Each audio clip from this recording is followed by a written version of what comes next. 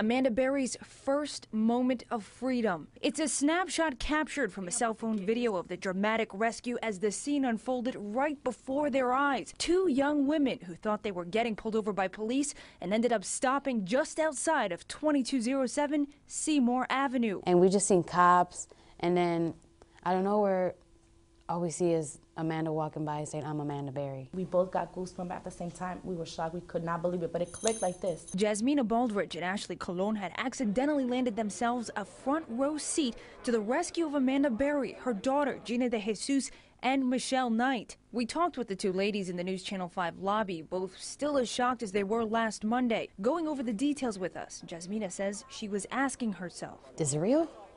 Like, this girl been gone for so long. Like, really, Amanda Berry just passed us?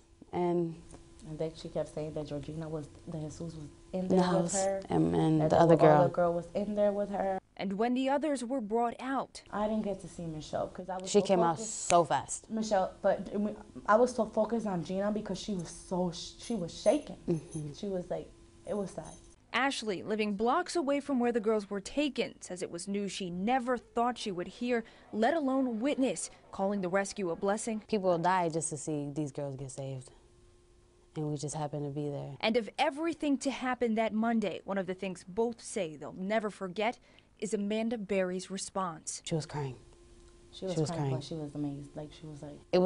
It was the tears were like, I'm free.